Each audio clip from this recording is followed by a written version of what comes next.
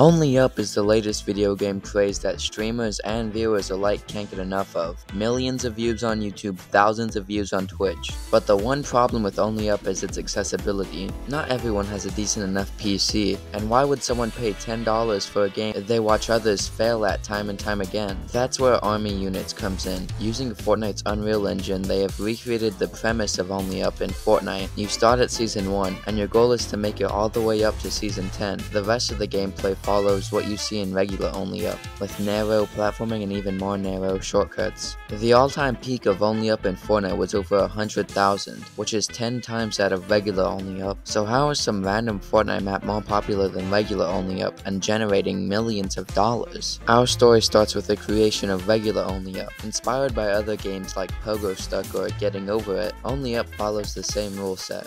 No checkpoints, and if you fall, you gotta start all over. Developed and published by SCKR Games, this indie company struck gold with their first game, but at launch, this game wasn't getting nearly as much attention. That was until quote-unquote famous YouTuber Ludwig made a video about it. Then the game seemed to go viral overnight, with all your favorite streamers playing it like XQC, IShowSpeed, and many more. Countless clips of them falling and their reactions led even more to the game, which led to the perfect storm. To capitalize off the popularity of this game, Army Units decided to recreate it, but with a Fortnite spin. This soon skyrocketed to the top of the most popular creative experiences, with almost every Fortnite YouTuber or streamer playing it at least once. This led to their clips going viral, and soon anyone who was just a little bit in the Fortnite space gave this game a try, whether PS4, Xbox, or even Nintendo Switch. All you'd need to check this out was Fortnite.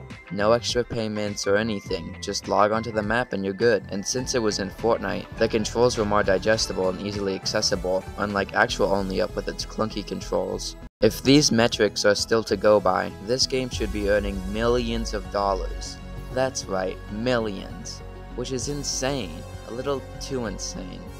Because would you call this map inspiration or plagiarism? Because I'm sure that if Epic tried hard enough, they could claim that this map has stolen the idea of actual OnlyUp and recreated it in Fortnite, and that would really affect the amount of money that this map generated for the creator. But I hope this doesn't happen, and this creator gets the money that they deserve.